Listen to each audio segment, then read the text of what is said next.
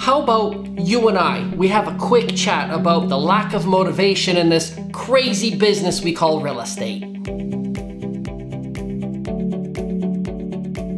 If this is your first time watching any of my videos, I'm Sebastian Malinowski, and I create videos for real estate agents to help them grow their business through marketing so they never have to do any old school prospecting again. If this is something that is of interest to you, please consider subscribing. Let's move on, Bob. Now this video was sparked by a Facebook message I received yesterday, and it all had to do with motivation, and I'll read it to you later. Here's a common pattern that I see. It happened with me years ago when I got my real estate license, and I see this still today.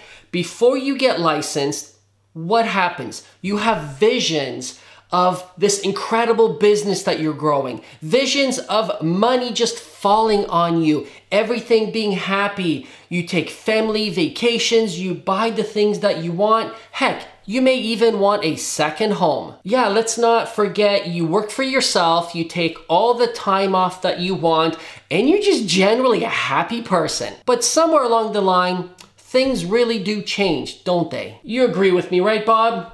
Yeah. The question is why? Why do things change? That's really the million-dollar question here. And of course, when things change, because now reality hits you straight in the face, your motivation level tends to dip down with it. Or more like, fall off the cliff with it. Let's see, you work 80-hour weeks, often without anything to show for it. The money, yeah, it just simply isn't coming in. Family and vacations, yeah, they go on the back burner, don't they? Let's not forget the coaches out there are telling you the only way to succeed in this business is to pick a street, pick up the phone, and start dialing for dollars. You don't want to sell your home? But I need a commission check. In other words, our reality doesn't match our expectation.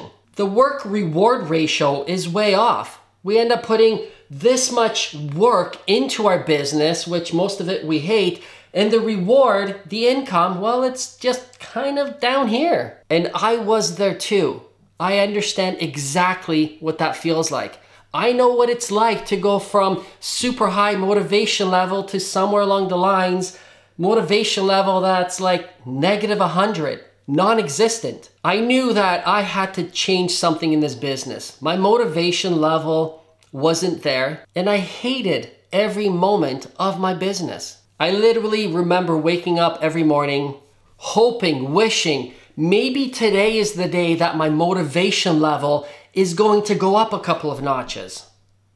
That never happened. Come back, motivation. Let me see you one more time. The reality was something just had to change. I remember one day waking up and, of course, zero motivation, and I started asking myself different questions. But the questions weren't, how can I become a better cold caller? Because those were the questions I used to ask myself, and it led to, well, no motivation. I started asking myself questions like, how can I make this business fun again? Where I enjoy waking up every morning with super high motivation level.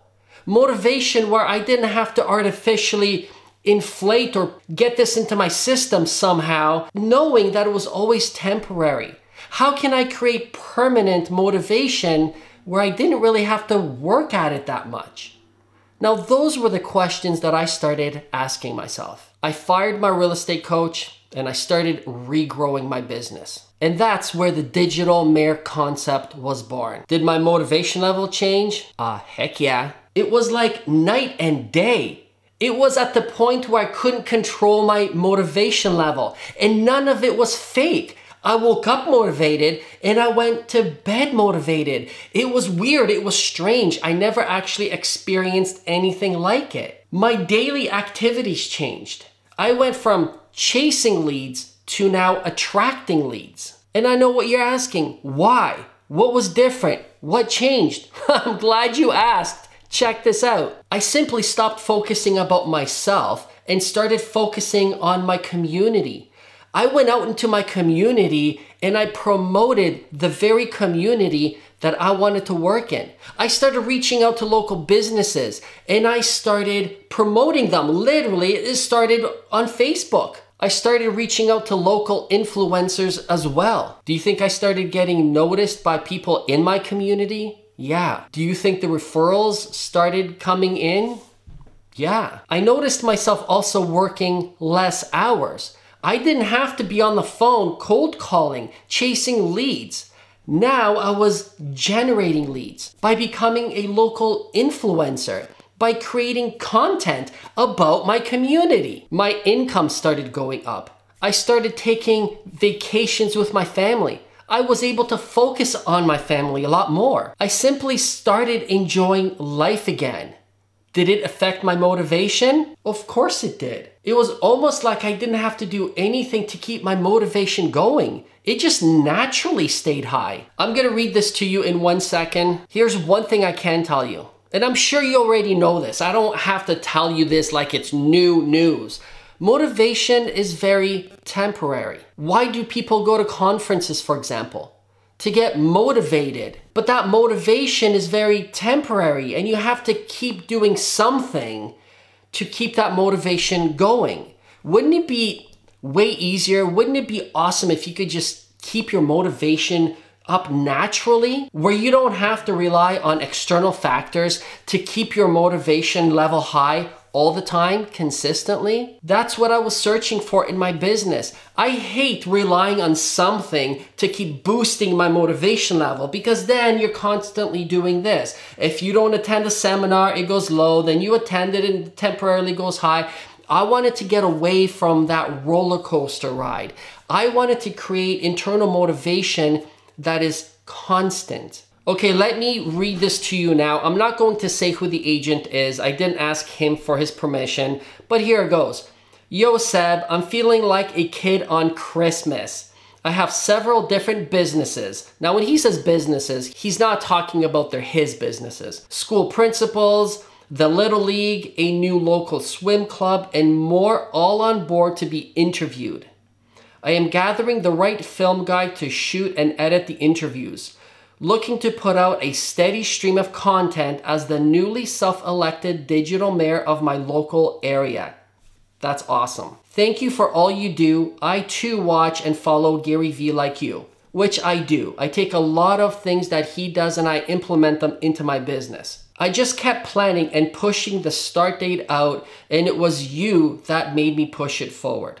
You're welcome. Thank you, brother. I may have a few simple questions in the future, but I wanted to thank you and tell you that 6 to 8 months ago, I wanted to do something else after 18 years in the business. Now, how's that for low motivation? Now I feel like I'm reinventing my career, excited to see where this takes me. That is the point that I'm trying to make. Motivation for me came when I literally stripped myself away from the old school way of doing real estate. And I took on almost a new career, a new business. Well, it's a business. That's really what it is. I started doing business completely differently. And that's where everything changed. And that's why my motivation level went up and stayed up. I was having fun in this business again. Here's a question for you, and please put your answer in the comment section below. Has your motivation level been a roller coaster in the past? If it has been, why? Or has your motivation level always been consistently high? If it is, I want to know why. If there's anything else you want to tell me about motivation and what keeps you motivated, I would also love to hear your answer. If you found this video valuable, please give me a like. Consider subscribing to my YouTube channel. If you do, don't forget the ringy-dingy bell button. Ready to wrap this up, Bob? He says yes. All right, we'll see you on the next one.